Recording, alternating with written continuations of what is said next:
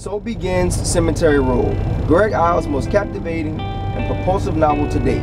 Marshall McLuhan is one of the most successful journalists in Washington, D.C., but as a chaotic presidential administration lifts him from print fame to television stardom, Marshall discovers that his family is terminally ill, his father, and he must return to his childhood home, a place he vowed he would never go back to. Bienville, Mississippi is no longer the city Marshall remembers. His family's 150-year-old newspaper is failing, and Jet Talal, the love of his youth, has married into the family of Max Matheson, one of a dozen powerful patriarchs who rule the town through the exclusive Bienville Poker Club. To Marshall's surprise, the Poker Club was offered economic salvation to this community on the brink of extinction in the form of a billion-dollar Chinese paper mill. But on the verge of the deal's consummation, two deaths rock Bienville to its core, threatening far more than the city's economic future. You want me to love you, but you don't love me now. Why should I give my heart to you? We're gonna shut that motor down. I've been searching for you for a long time now, but you've left my heart's vision. Now you want me to stay in your life. That won't happen again. No, you said no. Say no, can't blame you, no. I like that book. Yeah, when you gonna shut that motor down? I have been searching for you, yes. I like that book. It's up on you now. My name is Charlie Ray Crawford, and this is I Like That Book, aka Charlie Ray Crawford from the Heart. And today I got a damn good book. It is this, Cemetery Road by the main man, Greg Iles. This book took me by surprise, man. I was very, very pleasantly surprised how thoroughly researched and expertly structured this book was. It came off kinda, you know what I mean, to the untrained eye as too long. And maybe to the expert eye it was too damn long, because it was long as hell.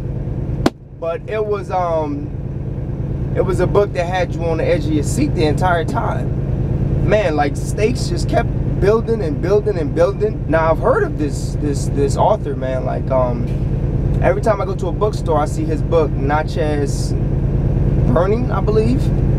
That series on the shelves, whether it's a library, a bookstore, or just a regular B&M used bookstore. But the point is, I always thought it was more like historical fiction and stuff like that. And of course, in a sense, it kind of is. But they're more so thrillers, man, that radiate deep drama-like concepts to them, where it's kind of like a TV show. It's not episodic in a sense, but the way that he structures all of the different things that the main characters have to go through, it's kind of like a TV show. You want to keep on turning the page, keep on going to the next episode, blah blah blah.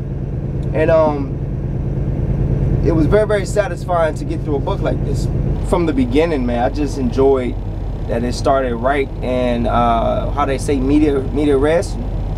It started right in the middle of action.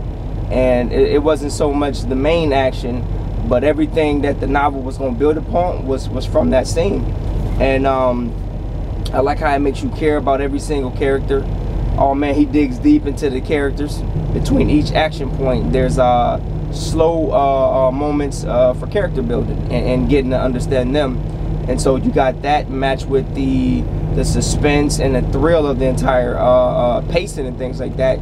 It's keeping you hooked right from the get-go. And from that beginning scene, the antagonist, the sort of antagonist, were brought up right away. I'm talking about page 1. I also enjoyed that the setting, man, and all that it encompasses is a war zone. And it's basically just filled with tension from the get-go. It's a great setting for a book like this. You can never really get settled in or feel that your characters are safe. It's incredibly deep and saddening, the way that he writes about the past, right? It makes it feel like it's the reader's tragedy, the way that it's written. And of course, that's just experts' style of writing. You know what I mean? You get the reader to feel how you want them to feel, or basically elicit emotions, deep emotions that's going to stay with them long after the end. And I thought that was a 5-star level skill that you know, many can have, but not many obtain. And that just goes to show his talent, his skill, and probably his work ethic as well when it comes to his craft. And the book has many powerful subplots.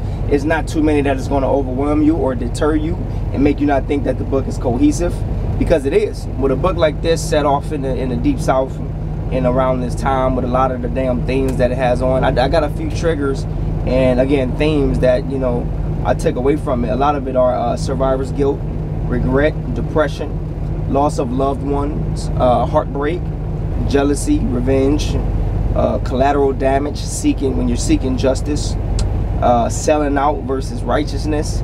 It's a long list of things that, you know what I mean, if this was a book club, you know, I would love to sit around for an hour and just discuss the many dynamics and philosophies and ideologies and things like that of this book. Just another incredibly raw book. You know, I enjoyed all exposition. You know what I mean? I enjoyed all action. I enjoyed all character building. I enjoyed everything from the setup all the way to the fallen action. You know, he is such a wizard at moral dilemma and conflict, right?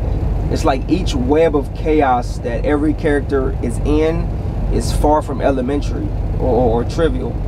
It's something incredibly deep, where if you choose that right there, the entire side of that building with the children is gonna fall. Or if you choose this one right here, say goodbye to your parents. And they good people. They good people. Just an example. That didn't happen. None of that happened in the book. But it's stuff where, you know what I mean, we care to keep reading. They're complex. They're complex and shrouded in the discolorization. It ain't just, you know, gray and white. It's just all kind of colors of the many things that we struggle with in this life. You know, to me, man, it's just, this book is like the personification or the epitome of what the root of all evil, being the love of money, looks like. This book right here, it can grow legs, and it'll be the personification of what the root of all evil is. When you love money, oh man, it's basically going to exaggerate the kind of person you are. And a lot of us are just trucked up. I'm a truck driver, so I say we trucked up people, and that's going to exacerbate, and it's going to cause a novel like this to happen. I think he's also a master of pace, and this is the first time I read Greg Iles, and you know, I just think he manipulates time and space to make the reader feel how you want to feel. For example, if there's a moment where Marshall, our main character, needs to be on high alert.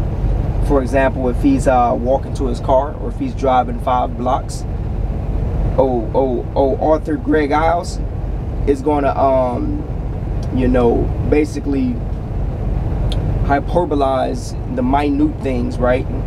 You know what I mean? The thing that might increase paranoia in Marshall or in us, to make us feel how he wants us to feel, right?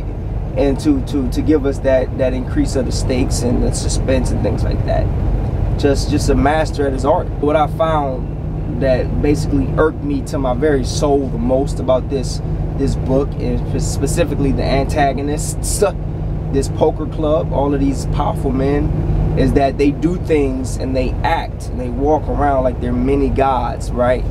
Like as if they don't bleed and can possibly go through the same stuff that me and you could, right? They walk around like mini gods, and it just brings off just a nasty taste in anybody's mouth, man, because it's like the audacity of mankind, as if the wrath of God can't come down on them like that.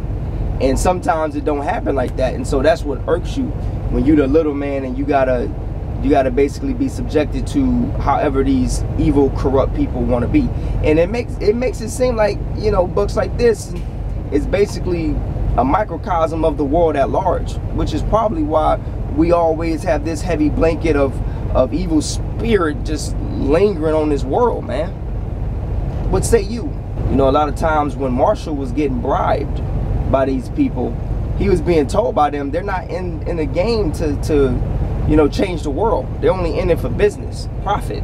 For me, I just think it's just too many quotes to basically do justice to that side.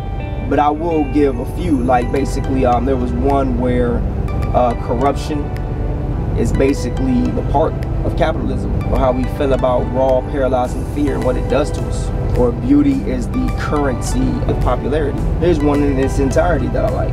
The thing about kicking open the door to the past is that sometimes what's behind it comes out under its own power. You can try to run, but no matter how fast you do, you're dragging your demons behind you. At a certain point, you might as well stop, turn, and let them roll over you and fold you.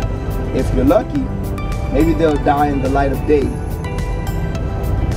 It's pretty dark right there, pretty deep too. All I can say is stakes, stakes, stakes. They rise so high in this book, sometimes it don't feel like Marshall even have oxygen to breathe near him, nowhere near him. Hit them back. Jab them with a sharp stick and let them know they're mortal. They have to obey the rules like everybody else or they go down. To admit, there's one statement about humanity shook me. It says most people sell their souls one piece at a time. You know, I enjoy Marshall McLuhan.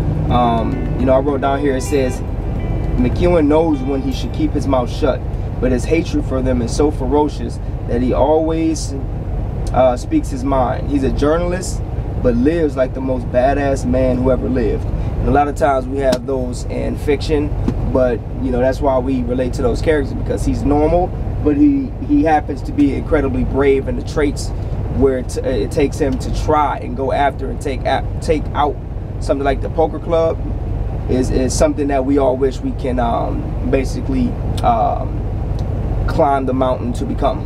Here's the quote about vanity that I love as well. It's vanity, not pride.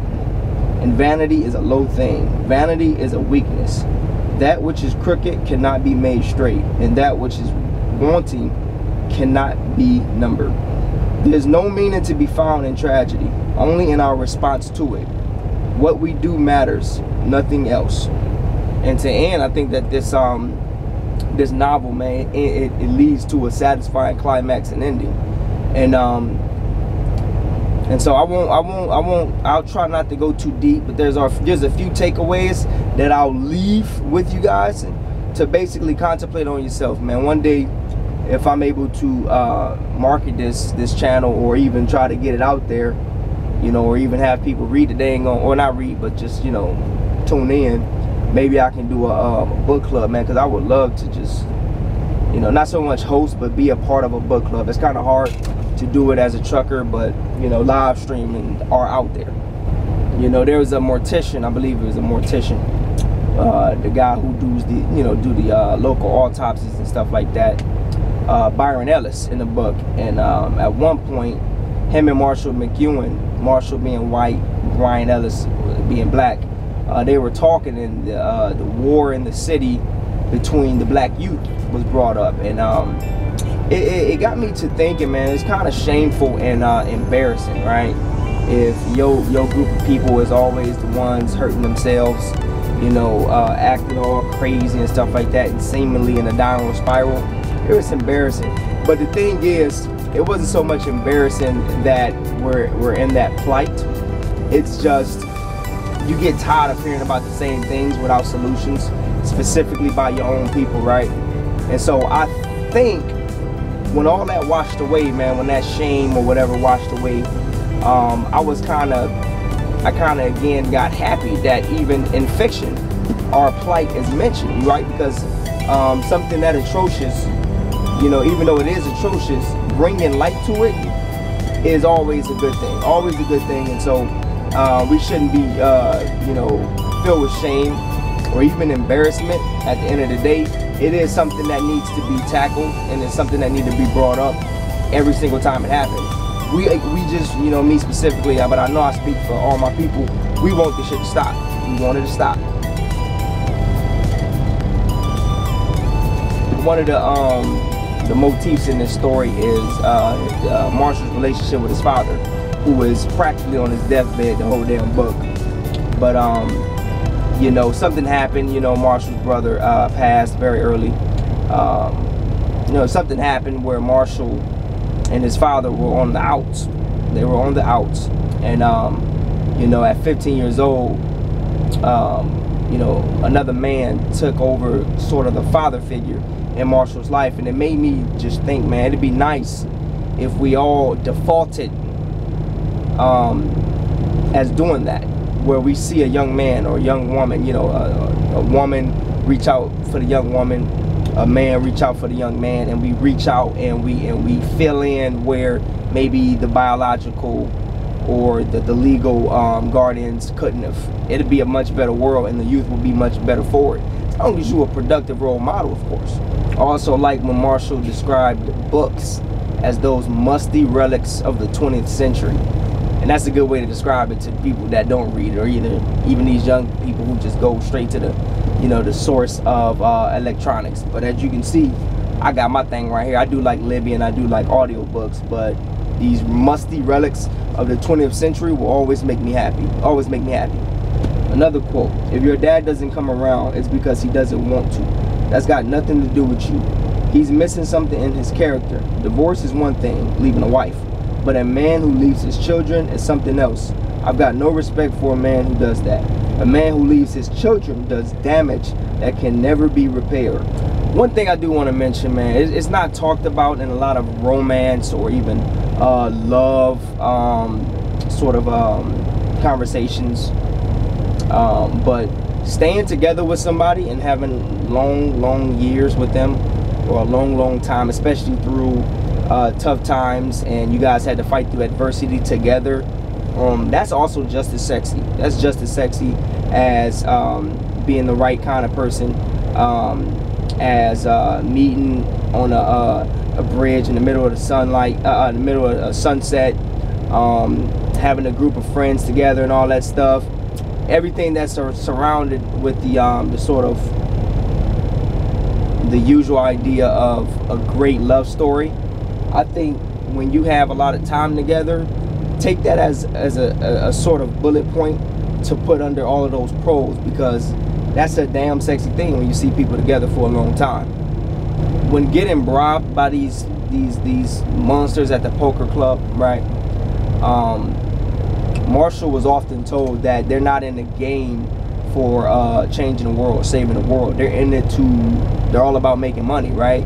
They're all about business. They're all about profit. And it sort of made me just think, man, no matter who you are, no matter what kind of level of power or wealth you have, we should always be decent, all be decent people. And how good of a world would that be, right? Of course you're not in the game to make the world better and stuff like that. If you're a business, that's the name of the game. You got to make profits. But why can't you sort of mix and match that with being a decent human being? Why? Because I feel like if you don't do that, the other side of your soul might try to fight to the surface, whereas the decent side, you deliberately pushing down. And so, you know, I see a lot of successful people who got a lot of hubris and ego problems, and I just hope they don't you know, go anywhere near the kind of people these people at the poker club is. Also had a paradoxical love-hate relationship with the very immoral love, or, you know, basically love affair subplot that was going on in here. And it's kind of like when people idolize those abusive relationships in fiction, and how let's say for example the woman will go back with the man. It's kind of raw and real that it does happen in real life, right? These love affairs and stuff like that with a husband or a wife, you know what I mean, going and being unfaithful. So I will respect the fact that that is real, that it does happen. But again, it was idolized. I desperately wanted that shit to stop. I don't know, you know what I mean? I couldn't even enjoy the fun of it sometimes, because I'm like, okay, they basically idolizing this. And so it was just incredibly stupid of the characters. And so that's pretty much a big subplot. That's not a spoiler or anything like that. And so it even mentions that in the blurb. And so I also want to say this: the worst moments of our life happens when we're not prepared or ready for them. Overall, this is probably one of my favorite books of all time. I'm not even gonna lie to you. I'm definitely gonna read the Not Just Burning book. This was long as hell, but man, I'm glad I got it. It got that sort of, I think they call it deco the edges or whatever, deck the edges. and it makes it look, again, like a musty relic of the 20th century. And so I enjoy that about the books as well. Oh man, it smells like heaven. I give it 5 out of 5 stars. I love this book. Everything about it just got a high score for me. And so I just wish that anyone who read this book can slow down. There are many takeaways in the quotes, in the plot, in the character development, and even just the takeaways that I mentioned here. And I think anybody can learn from a book like this, and they can steal away from their normal day and just go ahead and enjoy a book like this. So if you read it, I hope you enjoy it. And so that be the review for Cemetery Rule, Greg Iles. And my name is Charlie Ray Crawford, and I'm gonna truck off on the road. I'm that way. And so peace. Charlie Roy is out. And now it's time to say goodbye. Won't you please come back and say hi? Hi.